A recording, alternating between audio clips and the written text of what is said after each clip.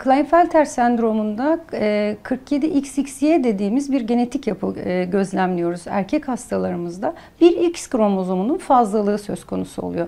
Fakat Y kromozomunun varlığı halen hastamızın sperm üretimi açısından da mevcut bir ihtimali olduğunu gösteriyor bize. Fakat bu hastalarda ya sperm sayısı çok düşmüş oluyor veyahut da ejekülasyonla dışarıya gelen sperm sayısı bizim işlem yapabileceğimiz seviyenin altında bir seviyede olabiliyor.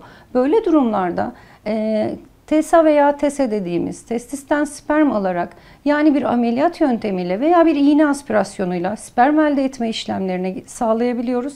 Dolayısıyla yine tüp bebek tedavisi için gerekli olan spermi, materyali elde etmiş oluyoruz.